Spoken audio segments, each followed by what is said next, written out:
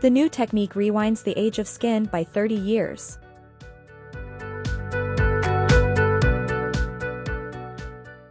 Research from the Babraham Institute has developed a new technique for rejuvenating skin cells.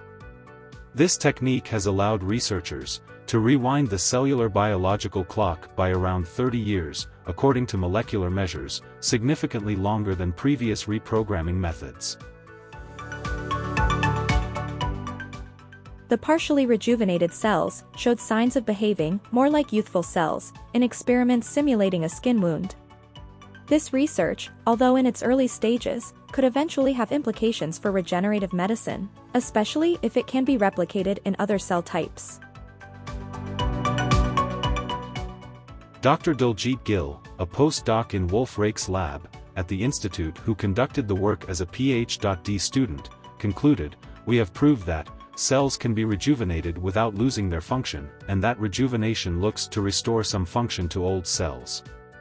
The fact that we also saw a reverse of aging indicators in genes associated with diseases is particularly promising for the future of this work. Professor Wolf Rake, a group leader in the epigenetics research program, who has recently moved to lead the Altos Labs Cambridge Institute, said this work has very exciting implications. Eventually, we may be able to identify genes that rejuvenate without reprogramming, and specifically, target those to reduce the effects of aging. This approach holds promise for valuable discoveries that could open up an amazing therapeutic horizon.